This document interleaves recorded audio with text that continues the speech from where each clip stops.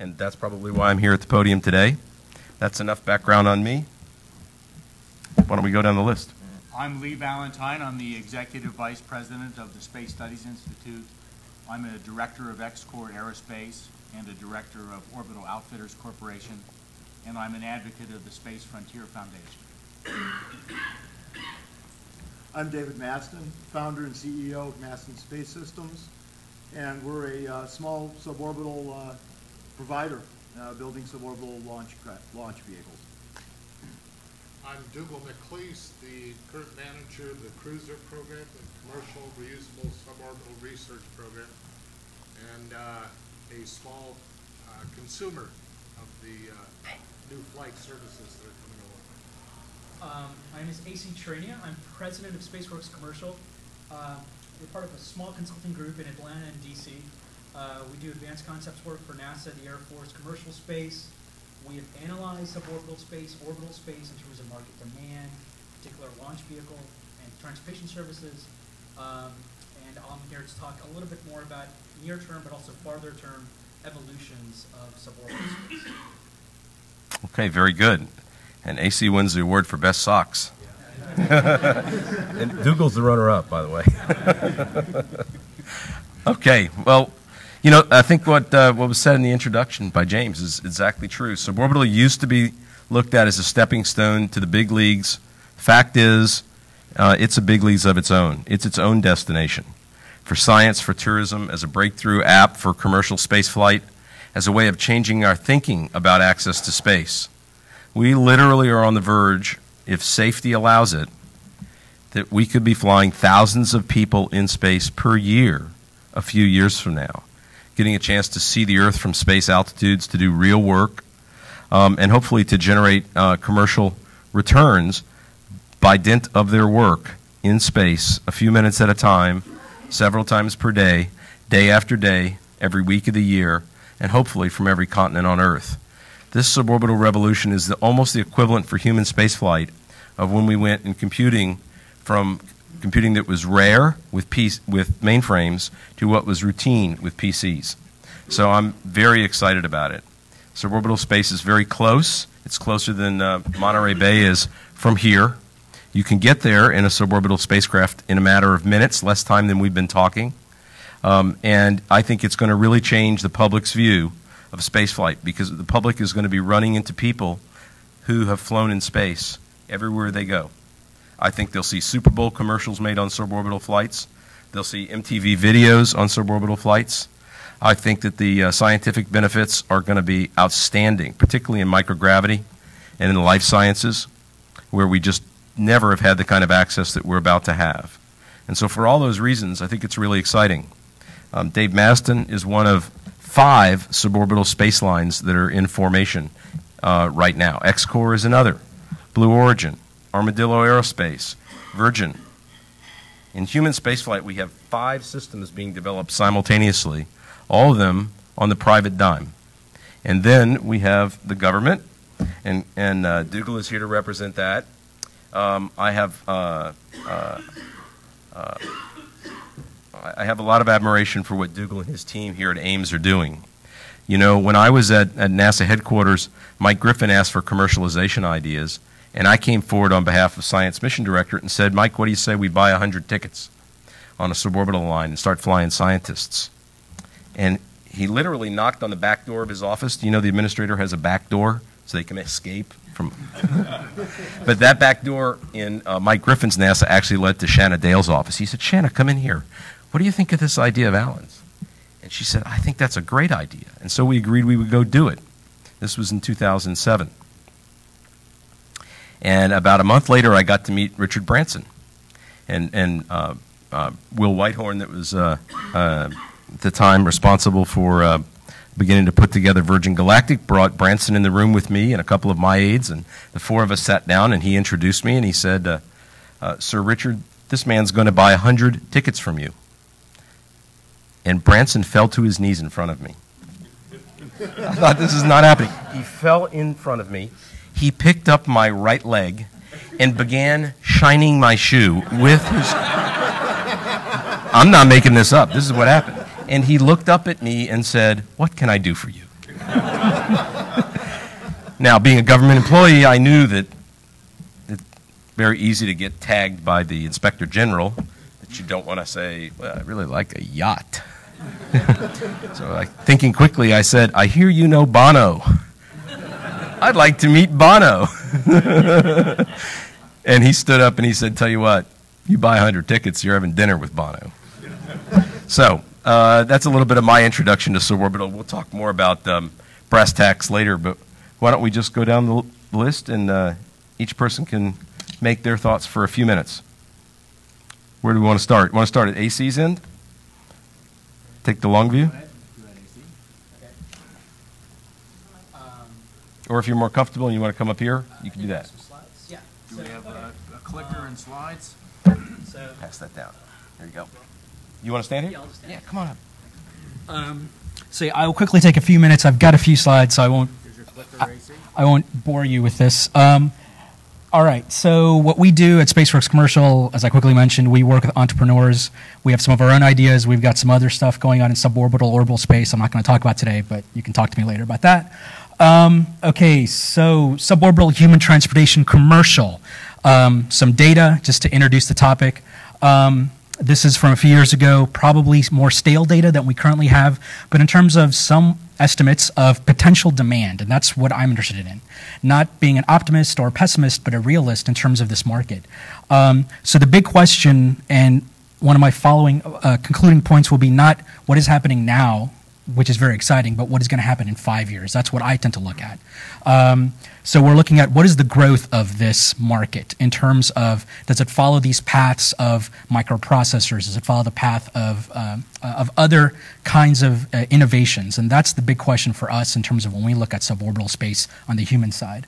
I'm here representing the Fast Forward Project, which is a NACA-style study group that is looking at kind of post-suborbital transportation, post-suborbital point A, point E, but looking at point A to point B transportation and thinking that once the suborbital market that these gentlemen will talk about evolves, can we get to a global high-speed point-to-point transportation kind of network? So you have different various ways of traveling in the atmosphere and in space, point-to-point, using different options of these kinds of ways of getting from one point to another. These are some of the logos of some of the people, organizations who are on our Fast Forward project team. Looking at point-to-point transportation, some of these are the suborbital folks. Some of them are more traditional aerospace companies. So we're kind of doing a NACA type of process of bringing folks together, talking about what do we mean by suborbital, but also the evolution of suborbital to point-to-point. So we're doing this on our own dime as a company and trying to bring folks together to talk about this and get better knowledge. Some objectives of our Fast Forward project: market assessment, regulatory issues, flight options, challenges for aerospace ports, and how the government can play in all this. And there's various kind of trade space options in terms of technologies, ranges, Mach numbers, that suborbital transportation options today and in the future will have to address. And my final slide, which is more pertinent to this, the topic Alan brought up, is we see maybe a long-term overlapping of technologies both on the hypersonic, supersonic, and space access side to help suborbital human space transportation. There are additional markets beyond human commercial space transportation, which is some of the early markets such as research, government, and commercial research. But there are currently a lot of suborbital issues in terms of our perspective, in terms of uncertainties. There's, I know people have put down money, deposits, and full amounts for Spaceship Two. My uncertainty is in the market projections and Futron Zogby and other things, what is the long-term viability of that market? I know we believe there are pioneers that have put down money, but after those pioneers, is this a sustainable service in terms of commercial human suborbital transportation? We have a question on that from the analysis we've done. There's a certain lack of confidence that happens when you have this mature product, and over time, does the price decrease? How much does the price decrease from $200,000? Does it decrease to a financially viable product, and that can bring in more people beyond these pioneers? This dual focus that Alan mentioned on more cargo, both commercial and government. So our question is that a transition from the near-term commercial personnel travel to maybe more dedicated cargo services? What's the impact of that? There is going to be talk, and these gentlemen will talk about cruiser. There is some uncertainty with Cruiser in terms of, yes, it is a revenue augmentation kind of device, financial device by the government for these providers, but what is the long-term viability of Cruiser, and what is the use of Cruiser for on the human side on the near term versus maybe more NASA focused on a dedicated payload side without people on the suborbital research side. So there are some uncertainties. So I think our perspective is there are elements here that are very things to be very excited at, but beyond what will be publicly visible in 1 or 2 years in terms of Spaceship Two, there are some other things in terms of cargo, in terms of research, that we hope will keep the suborbital transportation market growing, because we have big questions on whether the people who have put down money for Spaceship Two, what are the generation of consumers after that? And will the next generation of services and government support and government launches on these systems make up for what we believe will be a uncertain and maybe downward level of kind of commercial private adventure tourists beyond the pioneers that have put down money already? So those are some of the questions we are wrestling with. One of the solutions would be better publicly available market surveys, post follow-on to Futron Zogby and other things, and maybe better handles on the synergies of NASA's Cruiser and human-tended Cruiser programs on these companies in this market. So those would be my quick perspectives. So. Thank you very much. That was great, AC. Let's thank him.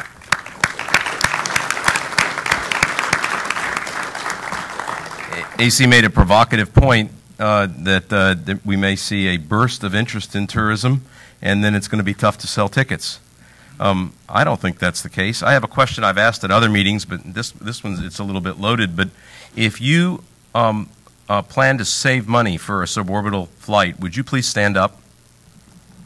Let's just see. Really, if you're not planning to save money, don't stand up. Yeah, if you've already saved money, please. If you're planning to have a ticket, if you have a ticket, yeah, that's a pretty fair representation. And it's not a representative sample. what I'll make my point. This is not a representative audience. But you know, I asked the same question in Washington D.C. about a month ago at an entrepreneurs conference, and actually a much higher fraction of people in the room stood up. I think the key is going to be safety and lower price points. And then I think we'll see a real market develop. But AC will do his own studies. So, Dougal, why don't you come up and tell us about Cruiser? Okay. Couple of things. Thank you all for coming. I think this is very heartening for us that are trying to get this whole process going and have been working in this industry for quite a while. Contrary to some of the opinions from NASA, I am a very, very firm believer in the commercialization of space, and all of the things that Alan said are very important to me as a space worker for the past 20 years. We just recently released a request for quotations to buy rides on the test flights of these new companies. Those are all due this afternoon at 1 o'clock, so if you haven't started, please hurry. We hope to make the selections and announcement in the next couple of weeks, if sooner. We hope to be flying in the next couple months. That is what I call the beginning of the debutante year. We're coming out. We started this year with a budget of $1.5 million. We were very pleased to get an announcement in Boulder that the president is requesting $15 million. Actually, it started out at $15 billion, but we had to take a quick cut during the conference, for each of the next 5 years. Now, as Jim will tell you, what the president asks and what Congress delivers are often different, so we're still looking for this. But the latest is that it still looks very good. Best thing we can do is show what this industry can do, and we're trying to do that now. So we will be buying these flights. We're going to be flying a few preliminary payloads that will help us characterize the flights and help us develop some of the rules of the road. The first payload will probably be something we call the Suborbital Flight Environment Monitor. It's a simple device that will measure the accelerations, vibration, temperature, pressure, loads that any payload will have to survive to operate on these vehicles. And then as the flights mature and we start going to higher rates, they get licensed and under full operation, we'll collect information about the quality of the ride that we can use in science. There's a big issue. If you want to get microgravity, how good is microgravity? And actually, one of the challenges we're having is how to measure that. Most of the sensors we have can get down to what we call milligravity, thousands of a Earth-based gravity instead of millions. So we're trying to work this out. The other payload is going to be something that the FAA loaned us. It's called the ADS-B, and I always have a problem with this acronym. Automated Dependent Surveillance Broadcast. This is a portion of the new air traffic control process that we're going to be doing. It's a device that uses the GPS signals to locate itself. It monitors that, broadcasts it to the FAA, and help me if I say anything wrong, Michelle. And then that is broadcast back to the other vehicles in the area so that everyone hopefully knows where everyone else is. This is, to me, critical if we're going to be flying aircraft in the same area that we're having these vehicles coming down from around 300,000 feet with flame shooting out the bottom. I think they would like to know what's coming down on them. Now, to me, one of the other really exciting things is next year, Cruiser will be joining the Office of the Chief Technologist and participating in the group called Flight Opportunities. This is going to be some of the real good, I think, and exciting times for NASA. Bobby Braun, the new Chief Technologist, has developed a program where we're really going to start working on developing new technologies and going some really interesting ways. He's got 3 areas, and John, help me if I forget some of these, cross-cutting areas, game-changing, and say it again, early innovation. And I always forget the order. But what we call TRL, Technology Readiness Level, we will start at the very basic low ones with lots of proposals and lots of chances to try these out. They're going to award a lot of grants or projects to these in small dollar amounts where people can start developing the idea and seeing if it really fits, if it can go somewhere. Then the ones that succeed will graduate to the next level, or people that come in with ideas at the mid-TRLs will bring their ideas in. We'll be funding projects in there, fewer but higher dollar, so they can go ahead.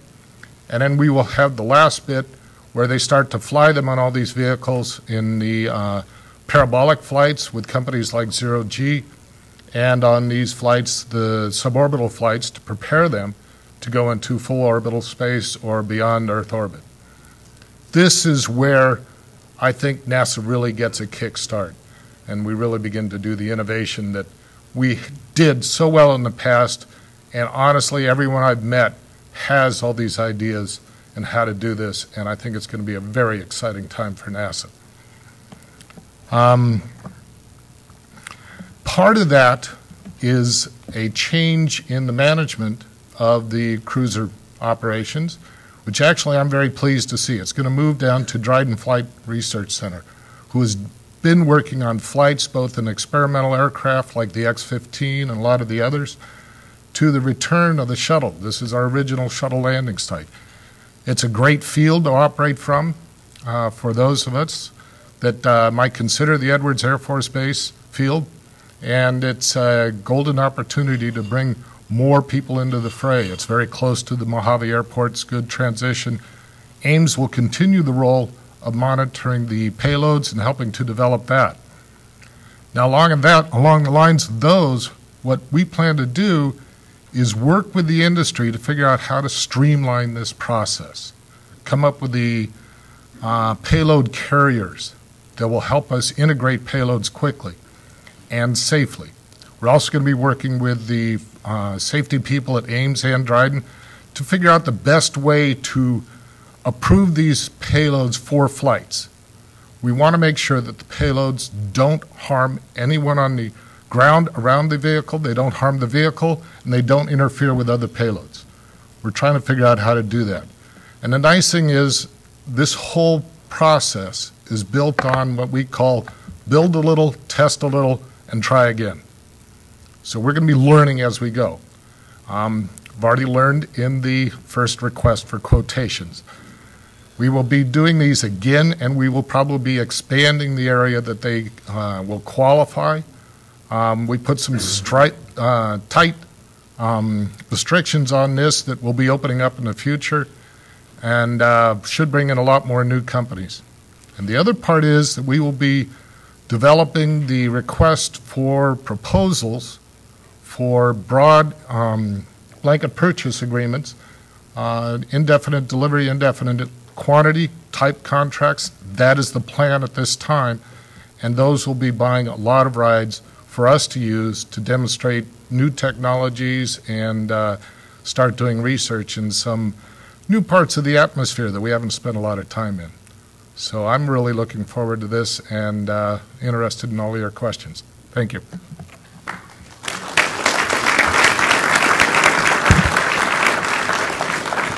Dougal's one of the white hats in this this entire development, and I want to say I resonated with a lot of things Jim Munsey just said a little bit earlier. But I will tell you that there are many people, Dougal and his team not among them, in NASA that do not want to see Cruiser be successful. They have other vested interests.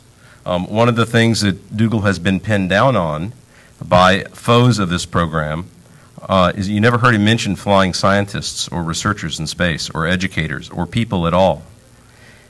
There are people that want spaceflight to remain the purview of elite astronauts, even at the suborbital level.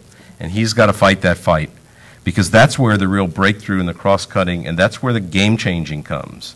The game-changing comes when we have thousands of people whose data is in the database on zero-G adaptation, or when we quit automating spaceflight experiments and instead put the researcher in the loop like in every other lab, in every other field in science. That's where game-changing comes. And that's what I want you to be working on too. And I know you're taking a lot of flack for it, but that's what we want to see, is the opening up of suborbital from just payloads to also people. Thank you very much for what you're doing. Okay, next up, we're going to hear from Dave Maston. Come on up here. Always something interesting to say. I have to apologize. I might not have too much interesting to say. I've been up way too late last night working on getting a response to an RFQ out. We are actually going to be one of the first, if not the first, to provide payload services, we hope. We are pretty much ready. We did have to do a little extra work because of the tight restrictions. Cabin environment. But so anyway, it's very exciting. This whole suborbital thing is very exciting, and I'm going to actually disagree with Alan about the game changing part. What's really game changing is that all of us who are doing the suborbital vehicles are making them so that instead of flying once every 6 months, schedule 6 years in advance, we are doing it. Schedule it 6 weeks in advance. Maybe we might even do 6 days in advance. And how many flights do you want? We'll give you 2, 3, 4, 5 in a day. And that's really what's going to be game-changing, is the number of opportunities. I've been talking to a lot of people, and just the idea that, wait a minute, you mean we can go up and sample upper atmosphere 5 times during the day? We can do that in the morning when we think the thermosphere is doing this. We can do it in the evening when we think the mesosphere is doing something completely different. That's going to be what's really game-changing. And so I want to keep this really short. Thank you.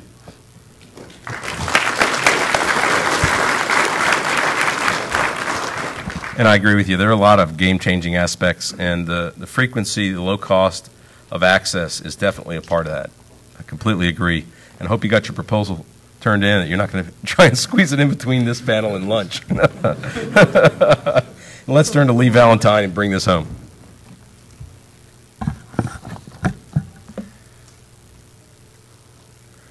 What we want from suborbital is private spaceflight, low-cost Earth observation, and scientific and research missions. What we really want if the clicker works, is satellite solar power, protection from asteroid impact, space colonies, asteroid mining. What we need for that is a mature space transportation system. That means a mature system is a high duty cycle. You make money by keeping your capital equipment in play. There we go.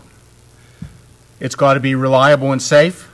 And a characteristic of a mature transportation system is that the cost of transportation is a small multiple of the fuel cost. And this implies that suborbital tourism for the price of a small car and for orbital cargo at $100 a pound. A mature suborbital spaceflight will enable a mature orbital system. Orbital flight has really three engineering problems: punching out of the atmosphere, accelerating in space, slamming back into the atmosphere, and landing safely. For rockets, the second is easy. For suborbital flight, like orbital flight, requires solving the other two engineering problems. The critical technology for both of those is safe, reliable, efficient, and highly reusable rocket engines. In fact, there's so much overlap that one commercial suborbital spacecraft, the X-Core Lynx, will launch small satellites, and we expect that to occur in about 2 years. Suborbital spaceflight will pay for itself. Remember, the characteristic cost is a single-digit multiple of fuel cost. There will be multiple revenue streams: private spaceflight, Earth observation, and other scientific and engineering missions. And at the price a mature system can offer, there will be no shortage of spaceflight customers. A mature suborbital enables orbital. It allows rapid development and exhaustive testing of thermal protection systems, avionics, and reaction control systems. It gives the operators real-world experience. It allows them to build regulatory experience. Right, Michelle? There you go. Indeed, low-cost mature suborbital flight is the only way to test frequently enough to develop the low-cost mature orbital system. Now, I'm just going to make a couple of comments about the design of these vehicles. They've got to be designed as a system for low-cost operations. Safety requires exhaustive flight test, and only low-cost operations allow sufficient testing, and that's contrary to the noise coming out of some senatorial offices in Washington. A low-cost system has to be safe. If it's not, the operator cannot afford insurance or the spacecraft replacement cost. Use a pilot. The pilot adds a factor of 10 to 100 in safety and lower development cost. Low-cost propellants are preferred. Hypergolics are unacceptable. Long-life engines are essential. The engines are the high capital cost component, and that means you need thousands of flights per engine, not dozens. And composite cryogenic tanks are desirable. The future for mature spaceflight looks very bright from my perspective. Mature suborbital will lead to mature orbital via low-cost flight test, and the world will be a different place. Thank you.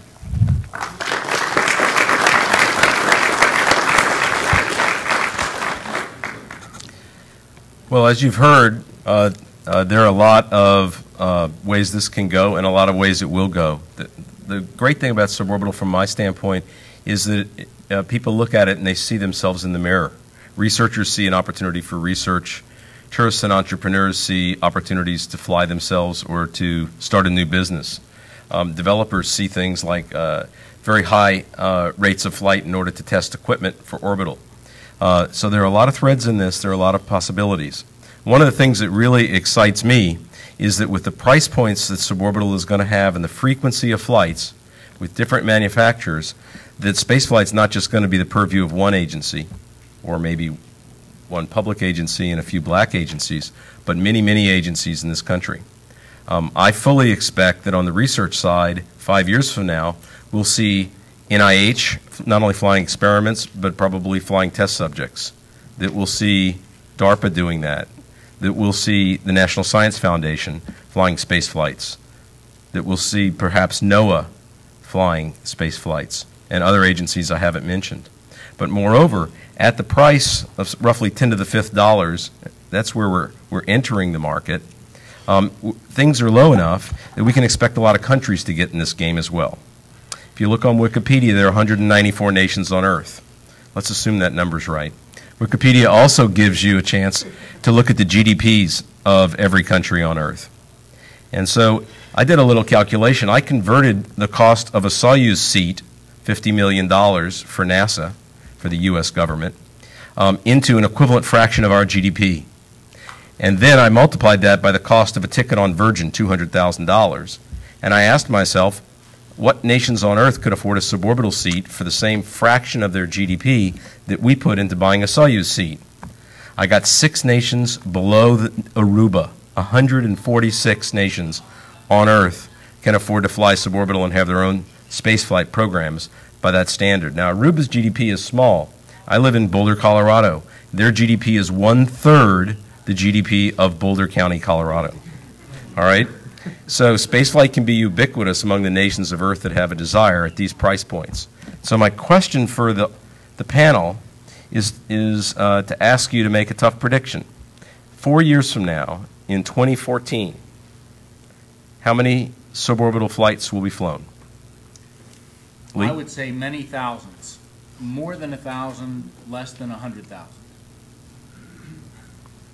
What do you think, Dave? I'm going to agree with that assessment. It's a wide range. It's going to be in the thousands. Per year. Very good. Dougal? I think, honestly, it's going to be a bit less. I think the market is going to, there's going to be some up and down with it. I think the suppliers will be ready. I think the market will be ready. I'm not sure the regulatory agencies will be ready. And that's going to be an interesting push when we go back and forth. It's something we have to work out. How do we do this? That's the fun part of the government, is trying to encourage this and not, how did Jeff Greason put it? Not letting all the bad people in that can really screw it up for the industry. AC? Yeah, sure. AC, what do you think? I would say 100 to 500 flights annually. Price points I would find difficult to get below $100,000 at those flight rates. Maybe given certain technology assumptions and certain approaches by certain companies. I would also predict that a lot of, as I mentioned, I think the initial first years of Spaceship Two will be commercial, and as Mastin and others come on board, if you look at the total revenue in the market of suborbital transportation for humans and cargoes, it will be this $15 million from Cruiser a few years from now, maybe a little bit more, maybe 20, maybe some other monies from other agencies. I would then also say the commercial portion of suborbital transportation will be about the same.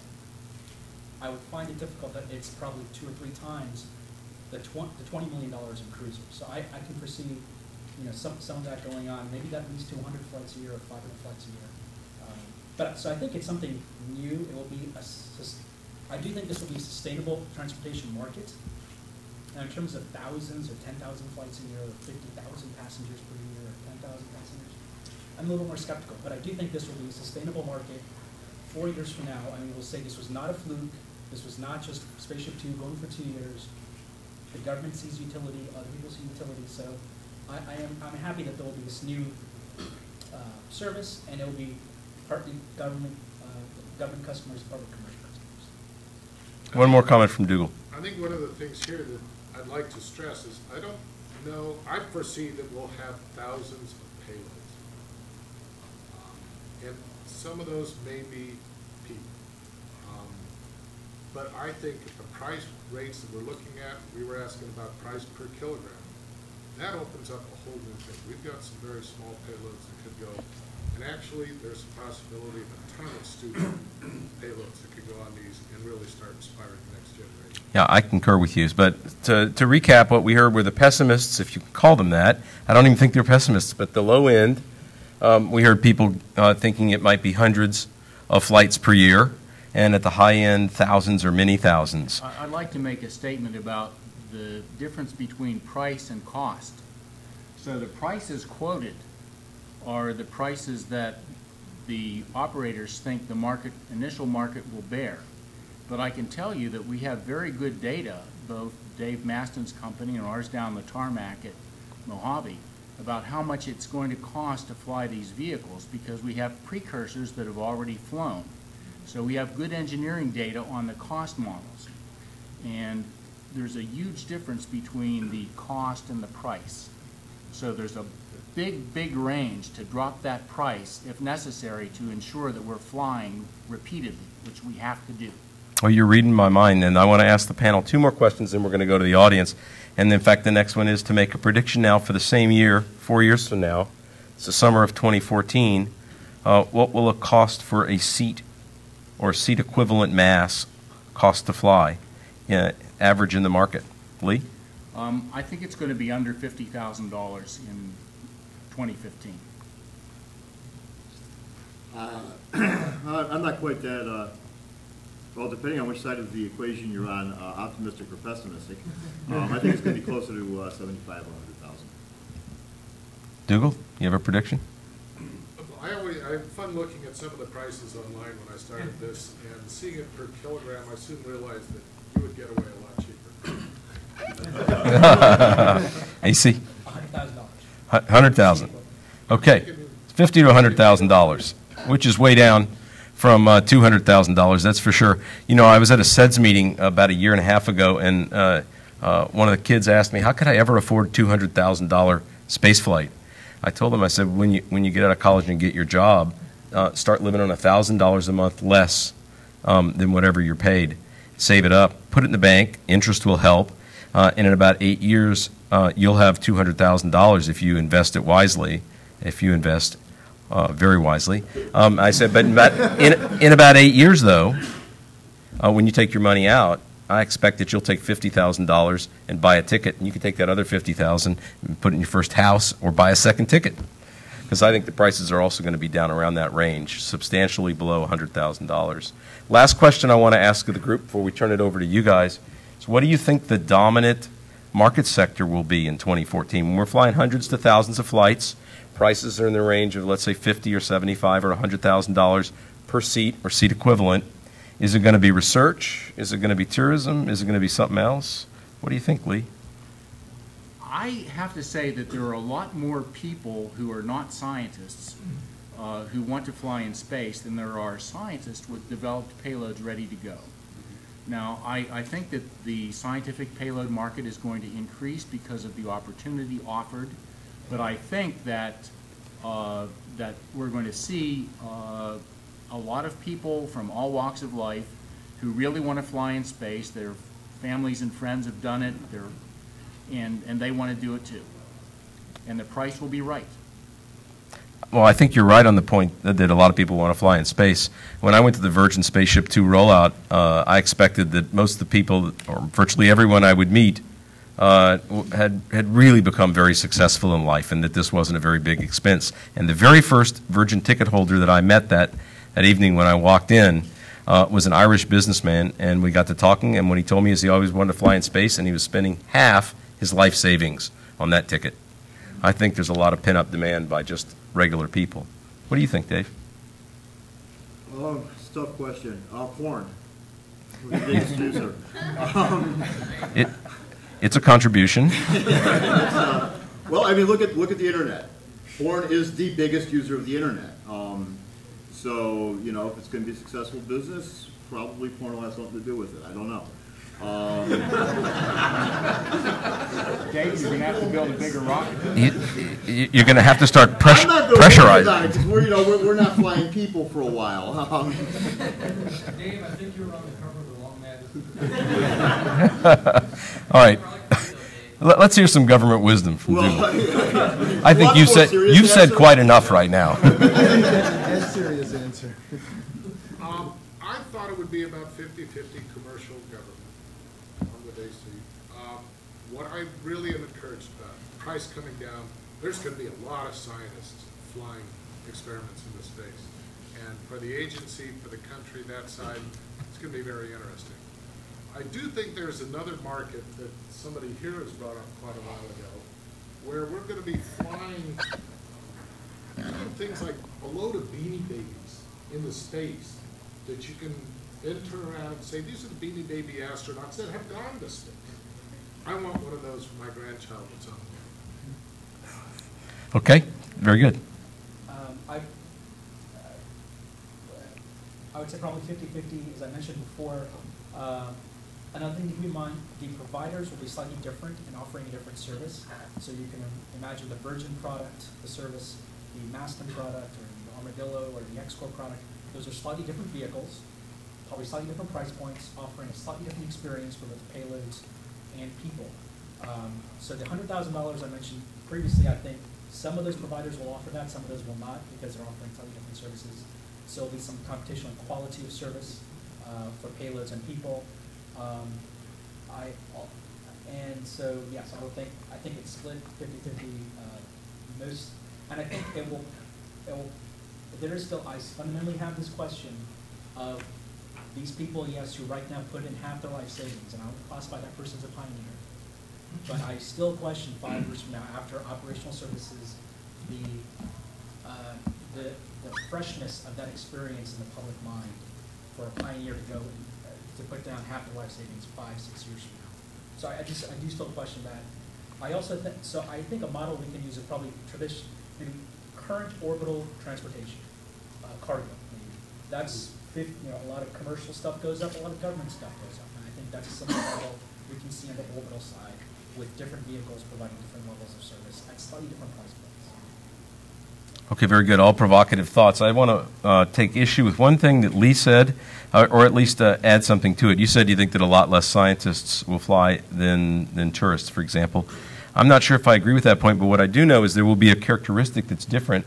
In the research market, we want more scientists to fly. My point is, in the research market, and when you fly your experiment, you're probably going to fly it a lot of times, right? You're going to take your furnace experiment up there, and maybe you're going to get a NASA grant that's going to give you 50 trials on that experiment. Or if you're a space life sciences person, you're trying to see what makes people sick and doesn't get sick, there are going to be a lot of trials in that flight, or an astronomer, what have you. Whereas I think the typical tourist will fly once, some will fly twice, a few will take their family, a very small number will want to try every vehicle in sight and make sure they've flown it both night and day. But that'll be rare. I think you'll see that the research market, whether they're engineers or scientists and also the educators, will fly lots of flights for specific purpose, and that'll be a different characteristic. But let's turn it open to the crowd now. We'll start way over here on the left with the lady in the 4th row. Hi, my name is Megan Stills. I'm an educator, and I'm actually also a part of the Teachers in Space project. We've been very lucky to have had 4 of the 5 companies that you mentioned donate flights to us, with the exception of Virgin, because for some reason they want to fly British teachers first. Not really sure why.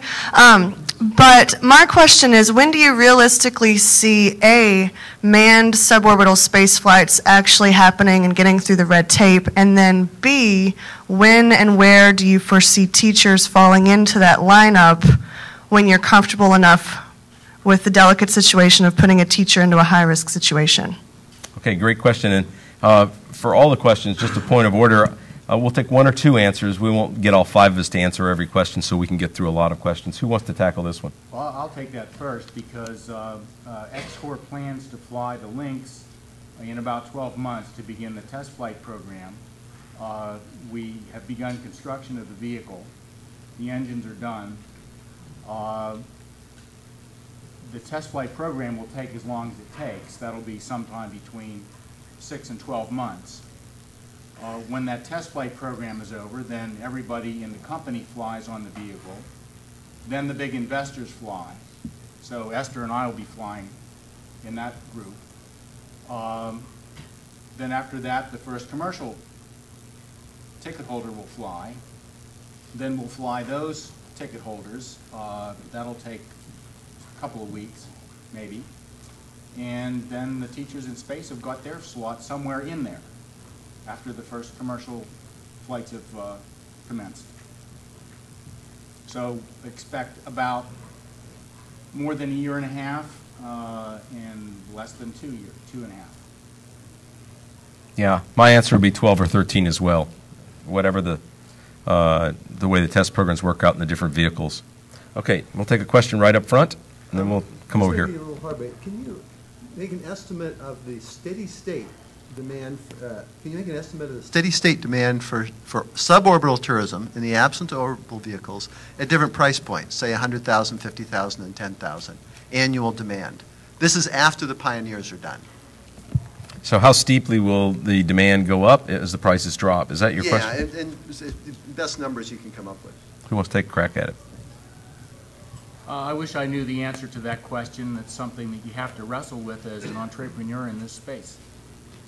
AC? I would say from our, and I don't have the numbers, and if you go to our website, we've got some papers on this, but I think our general assessment was that $103,000 is not enough to bring in enough people. $100,000 is not enough. But we think $50,000 is a price point to really expand the marketplace. Now the actual number, I can't remember from the top of my head. I mean, tens of thousands, hundreds of thousands, millions? Not hundreds of thousands of people, I would say. 10,000 people. Okay. $50,000. How do we do that? Because there are just a certain, there are a certain number of people, one of the global population, who can afford this, even if they put down half their life savings. Boom. There are a certain number who can physically do it. There are a certain number who have the time to do it. So you start slicing off the population, then you get to the subset of potential consumers. Then with that same money, they can also spend, they have alternatives for that money, right? So that's why we have a difficult time perceiving 100,000 people per year, even with repeat customers. But at $50,000, I think Which guy in the back? You can get, with a higher probability, you know, multiple thousands. But it's a lot of uncertainty. And this is my last point, which was the best data we have, the publicly available data, happened before the X-Prize flight. And sorry, the X-Prize flight. And so there's a need for better public information or additional surveys of these populations. And some of the companies have done this or have their internal numbers, but for the overall marketplace, it may be useful to get the numbers you're exactly talking about, all right? The price elasticity of demand, which I think is very interesting. Okay, as many of you may know, we're actually broadcasting this on the web, and we have a question from a chat room. Absolutely. Quantum G would like to know, will there be some advantage to being the first suborbital provider to fly? If not, can we create one to spur a race? We have a race out in Mojave, and the dark horse is likely to win. Anyone else want to get on that? So here's a real issue. Microsoft was not the first operating system for personal computers, and look where they are. Being first is not necessarily. Being first has one advantage, but over the long term, it's not such an advantage. It's really, when you look over all the industries and everything, it boils down to what do you have in terms of a service? Is it the best? Is it the best price point? Are you providing the best value to your customer? And that's what really matters. And just every time that a bunch of us suborbital providers get together at conferences or whatnot, and we're sort of getting up and telling everybody what great and wonderful things we can do, I've noticed there's been some competition on the value front. And, each conference, something gets a little bit better on their vehicle. Okay, well, let's return in the room. The gentleman in the back. Yes, sir. Why are more resources being used in marketing and promoting this industry? Because there's still a lot of confusion from the public. When they think of NewSpace, they think of it all. I think Richard Branson and Virgin Galactic, but they may not have heard about all the little guys there and the potentials of space tourism, space commerce, different opportunities. Is there anything happening right now on the marketing side of things that help all different levels beyond what Virgin Galactic's doing? Excellent question. When are we going to see the ads start coming out? I think we are, I can speak for X-Corp Aerospace in that regard, and we are constrained in the way Richard Branson is not by finances. And Sir Richard has a big enterprise that he can use Virgin Galactic as an advertising vehicle and amortize his investment in that way, whereas X-Corp and Maston and Armadillo don't have that same advantage. I do think that there'll be a lot of free publicity when the vehicles start flying test flights and start flying their early pioneers. But anybody else want to get in on this one? I think on the question of Virgin, Virgin has been successful because the people at Virgin, in essence, Virgin is a branding company with all of its multiple brands. So they are experts in that kind of process. I would also say something to our detriment is that we, the aerospace community, sometimes are not very good at branding, marketing, communication. The FAA is helping with that in terms of facilitating, educating the public. We have industry groups like the Commercial Spaceflight Federation trying to do that as well. But it's a nascent industry, and even in the marketing, it's somewhat nascent. But I think Somewhat nascent. I've never seen an ad in anything I've ever read that says, come fly with us. Yeah, exactly. Never one ad. Yeah. Somewhat nascent. Okay, over here. In a year. I'd encourage both the audience, questionnaires and the speakers to use your microphones, otherwise the web audience isn't going to hear us. And I guess my question has to do with regulatory risk, and it's specifically for AC. Can you model regulatory risk and invert those models to actually extract the projected present value of an investment in buying down regulatory risk through one of these policy groups? I don't know if this is working, but I would say yes, and we actually proposed that to the FAA a few years ago. We didn't get to do that, but in our simulations and models, we have done that. For instance, modeling multiple suborbital space tourism companies, then modeling failure and modeling a dampening in demand and modeling a certain cost to failure in terms of regulatory costs for the entire industry, and assessing probabilistically what is the impact on the company's finances. So our company has done stuff like that, and we can do stuff like that, and try to quantify, monetize kind of regulation. You know, if I'm overly regulatory, there's certain costs to meet that regulation. But because of that, the overall industry is safer, so there's a lower overall probability of a failure in the future that helps the industry. So there's a near-term cost of implementing regulation, but that helps in the long term. So what's the trade-off? I don't have a number, but we can do stuff like that, and that is important going forward. In terms of financially, what is the impact of regulation, and how much should it be? And that's a discussion the whole industry needs to have. I see the government guy can't wait to get in on the regulation question. I don't know if it's the regulation side. What we're hoping to do is work with the industry, much like NACA did in the early years, to look at the technologies that would help reduce the cost of operations. Some of that is regulation. Excuse me. Some of that is improving the likelihood that a mishap will be mitigated. One of the things we'd like to do is find a way to retrieve payloads, much like a crew aboard system now that's on the was developed for the Ares 1 system, but now for payloads. Is there things we can do to help them turn around vehicles faster? We've been working on a system called the Integrated Vehicle Health Management. These are things that will help them operate cheaper and can bring down the cost, and then NASA can buy more rides, fly more things, and maybe people. Question over here? Yes, front row. Barnhart, National Space Society.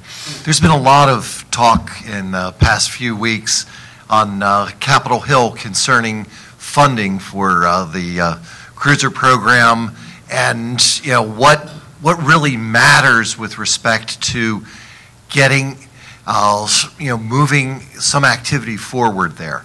What could be done that essentially could make the point that growing the ecosystem of companies participating in this is a win for NASA, it's a win for this nation, it's a win for the space movement? Who wants to tackle that? Right now, I think the biggest thing that we can do for all of this is start flying. Do it. Yes, show and I how think well it works. Dougal's right on the mark with that. So I've been a big part of the battles the last few weeks on the Hill. I've been out to Washington several times in just the last month. We mobilized several hundred people to start making phone calls for Suborbital. They thought this wasn't an issue. They got several hundred phone calls. And good people like Jim Muncie and others who actually know how to work on Capitol Hill were all over it in the past week, and we actually triumphed. Cruiser got fully funded. But it is a battle because there are those who want to protect entrenched interests. I think Dougal is exactly right. We need to make the point moot by getting out there flying, getting results. Economic results, there are profitable companies, and research results, educators that are out there increasing STEM education by going into classrooms and saying, I flew, here's my experiment that I was doing in space, you can fly in space, you can be a part of something exciting. We need to get flying. And we're right on the heels of that. I know we're all ready, but I think the next year is really going to change the game, and the next 2 years is going to blow people away. Question right here. Richard? I'm Richard Maines. Full disclosure, I'm actually working on Cruiser as well, but one of the issues that I hear buzz about here and I've heard words about is operations. And my guess is that the minute we start flying and the minute this thing begins to go up, the operational issue is going to become the next big giant issue. It's got to be streamlined, it's got to be simplified, and this kind of a payload processing thing from the beginning to the very, very end, which involves all kinds of companies that develop payloads, that know about logistics, that understand how Southwest Airline works and all this kind of stuff, who need to join this effort with commercial ventures. So I would strongly encourage people who are kind of waiting for that to happen to try to join this effort and figure out how do we streamline this, and that's a big, big focus within Cruiser right now. Okay, point well taken. Other questions? I've been ignoring you right there. Please go ahead. Thanks, Alan. Dave Brody with Space.com, proud sponsor of this conference. I'm with a lot of other partners. And also, full disclosure, advocate of the Space Frontier Foundation. So, back in May, I heard you use the words ubiquitous space access. You used the word ubiquitous again today. When we in the media hear that word, we think about this. We think about ubiquitous connectivity, ubiquitous computing. Did you intend that connotation? And I would just maybe flesh that out to mean ubiquitous access is something where users benefit by the ubiquity even if they're not directly using it. So for the four gentlemen on the panel, what services are facilitated by the suborbital regime which fit that definition? So two-part question, thanks. Okay, I'll leave part two for the panel, since you asked me what I meant by ubiquitous. I actually didn't mean that everybody would fly in space immediately, just like everybody now has, a phone like that. What I did mean is by ubiquity is that it's all around you. Instead of being a rare event to meet someone who's flown in space or a special event, and that kind of person is considered a hero, it's just considered to be something that the 21st century is giving us, and it's all amongst us. And I do think that suborbital can give us that, because the mean free path between meeting people, or the mean free time between meeting people to go in space, can drop from once in your life or twice in your life if the average person in the public meeting an astronaut, to bumping into people all the time. That's what I mean by ubiquity. Okay, on part two. Not including porn.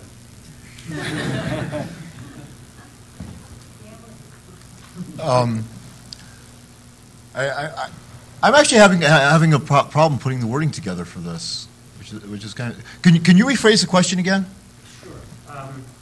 So I think I heard mention of an alternative to the pathways through the sky that the FAA currently makes airlines fly. Is there something about suborbital access that facilitates something like that, where we the people can benefit from it even if we're not actually flying ourselves? Well, first of all, there are a lot of benefits that are more what we call public goods. A lot of the basic research that we can do on suborbital is going to come back, whether it's new medicines, better understanding of atmosphere and weather phenomena. I mean, we don't even know it, but every day, several times a day, there are balloons being released from various places in the U.S. They're getting weather data that affects what airlines make decisions on whether or not they're going to cancel that flight on you or not. and what routes they're going to try flying between their two cities. So in a sense, there's a lot of things that are going on that are actually ubiquitous, and we have absolutely no clue about, unless you happen to be in that particular industry. And I think that's where suborbital is really going to be, especially from the research field. The science benefits are just truly astounding, just from some of the scientists I've talked to about what they can do with that ability to get up there. One of the things that's really come out in the last few years is that, and it's getting near to my heart, space flight or living in space is very similar to aging. There seem to be a lot of us doing that around here. And the medicine that will come out of that will help us live longer, fuller, richer lives as we learn how to deal with the processes of aging and how to mitigate those. A lot of the process for astronauts to get back into 1G is a lot of the same things that the aging boomers are going to be going through on their own. Okay, next question, Jeff Rukin. Thank you, Ellen. I actually would like to make an observation. I've been listening to this fascinating conversation within the context of Jim Muncie's comments. Jim talked about the need to get out there and fight the fight, which new messages, new themes are required to enroll people who don't have the passion that we do, who don't care about spaceflight, who don't care about exploration. Sam asked a great question about what's being done on the marketing side, and AC hit on one of the problems that the aerospace industry sometimes sucks at branding and getting messages out there. So where I'm going with all of this is I do a lot of economic development consulting work, business development consulting work about the new space industry. And I'm suggesting and interested in people's opinions. For some audiences, it's great to call it suborbital spaceflight, but for those who don't care about space, don't get space, what I'm finding is calling it suborbital aviation completely changes the conversation, where we heard that before, and gets business people, economic development people, those who want to grow industries and create jobs, to suddenly think about this. And this industry that you are all creating has a way to completely and radically change this conversation in ways that orbital spaceflight just doesn't resonate for people. So I just wanted to put that idea out there that sometimes maybe it's more effective to call this suborbital aviation, depending on who our audience is and who we're trying to enroll. Curious what anyone has to say about that, and thank you. Yeah, thank you for that comment. I think it's provocative, and I think there's a lot to that. In fact, Bill Reedy, who used to be at NASA headquarters before that, he was a shuttle commander, and I were just talking about it, and the last email that we exchanged this morning was you should think of this more like aviation than you should think of it like spaceflight, and it was on the topic of suborbital. So I largely agree with you. Okay, who else has a question? Right here. I'd like to make a comment along those lines. We have this peculiar expectation that when we go from one place to another, we pay for transportation. But when we get in an elevator, it's almost always free. And the reason is it's one person who owns the resource, he wants to see it used, and so he pays for the elevator, okay? I'm not proposing that you provide vertical aviation for free, but I'm proposing that the concept of vertical aviation, as suborbital aviation, it's just another way to look at its distinctively different thing. You could also call it black sky aviation, but different perspectives on it may help you see it in a new way that's useful. Okay, I think we've got 5 minutes, so time for one or two more questions. Taylor? Thanks. Yeah, the one question I have is about the military aspects of this. I mean, suborbital has always been enormously, has enormous potential for reconnaissance and getting very high altitude for looking into denied areas and on demand and so on. So how do you see the DoD's role in this? The DoD is going to be a big customer. There's no question about that. The Air Force has told us that if the Lynx performs the way we say it will, they'll buy 2 squadrons of them. It's a huge advantage to be able to put a 3/4 of a meter optics with a flat optical window at 350,000 feet 4 minutes from call-up. It's a huge advantage. You can see 700 miles roughly in all directions, so a diameter of 1,400 miles. How many vehicles in a squadron? You'd have to ask the Air Force. I don't know whether they have a different number of squad, on the order of 16 to 20. You want to jump in? Yeah, I'd like to jump in too. Serendipitous, my new son-in-law is a now retired Marine, and he gave me a little booklet on what it's like to be a Marine, since I didn't know. But an interesting last chapter in that is where they talk about where they're going next. They want to be able to put a unit of Marines anywhere in the world within 2 hours. That is a huge market for this. The challenge, of course, is to get their links back, or whatever the vehicle is, from that site. Okay, the lady in the third row right here in the center section, and then the question over here, and I think that's all we're going to have time for. With the Open Luna Foundation. And you mentioned what we need to do is be flying, but like Falcon X just flew, and I didn't see that much. I don't have a TV working. I just didn't turn it on, plugged in or anything.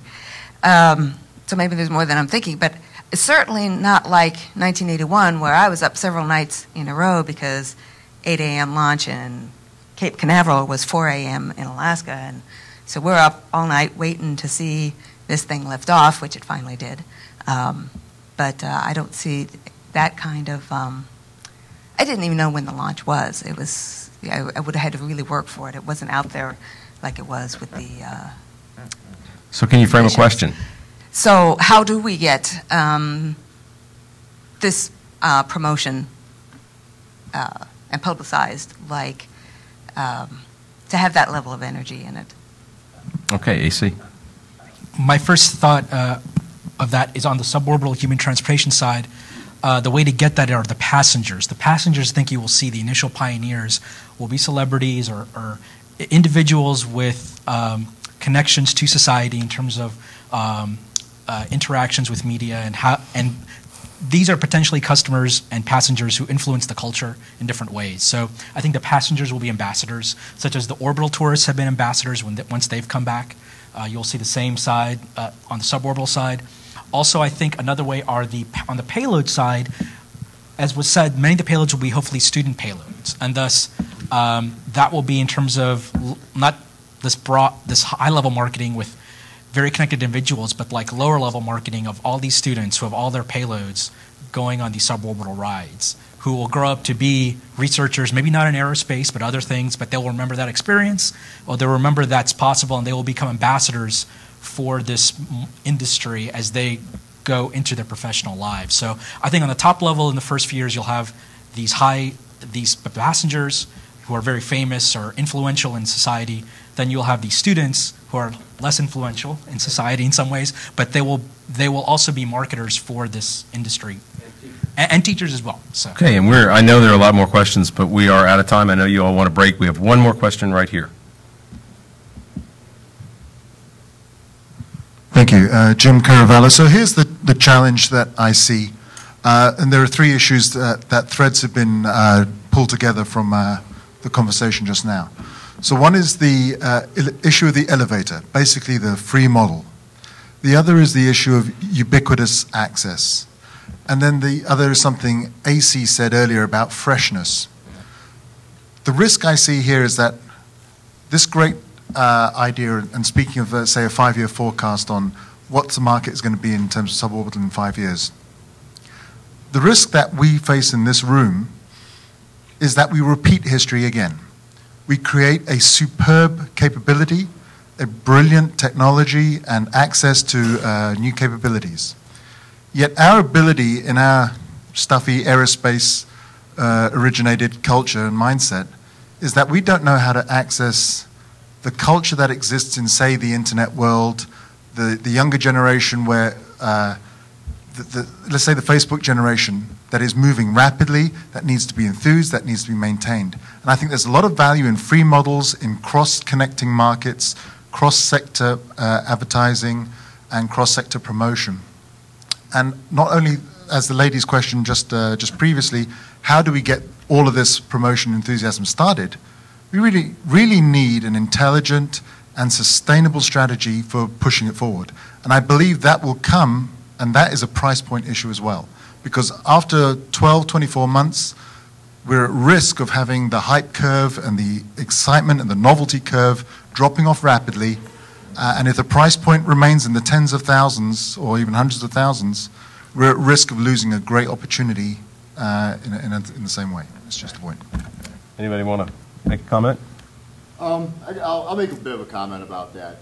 Back in the late 70s, early 80s, I don't remember the exact years, a gentleman by the name of Steve Jobs came up with a computer. Now, the Apple I didn't really make any kind of a splash. I mean, there were only 2 of them built, but it just, and it really was not a final marketable product. But then he went out and started and managed to find some investment because of the Apple I, and was able to develop this thing called the Apple II. Now, I don't know if anybody remembers, but the big deal was that schools basically got him for a song. And nobody had heard of him, except that kids were starting to come home from their junior highs and high schools and saying, hey, I got to play on a computer today. And then, as time went on, all of a sudden it's like, oh, we can have computers in our homes. 4 years after that, we have, I think it was about 4 years after the introduction of the Apple II, IBM came out with the PC as a trademarked brand, no less. So, fast forward 1995, we start seeing where, everybody has computers around 1995 or so, and the internet starts taking off. So the whole marketing thing, part of it is, let's face it, nobody is flying on a regular basis to the edge of space yet. It's still something that's 2 or 3 months in the future for many of us. So it's kind of hard to market that. Because let's face it, I mean, it's something that really annoys me about certain advertising agencies and certain larger companies. They think everybody's an idiot. Guess what? They're not. They know when you're putting them on. So you got to be very careful if you, in order to do a really good job with the marketing and the advertising, you better have the stuff behind it to back it up. Okay, and on that strong note, let's say thanks to our participants. Okay, so we're on break. James? All right, thank you, Alan. Thank you, everybody. We're now going to take a break down in the Apex room, it's the exhibitor hall, for about a half an hour, and then we'll have orbital spaceflight panel.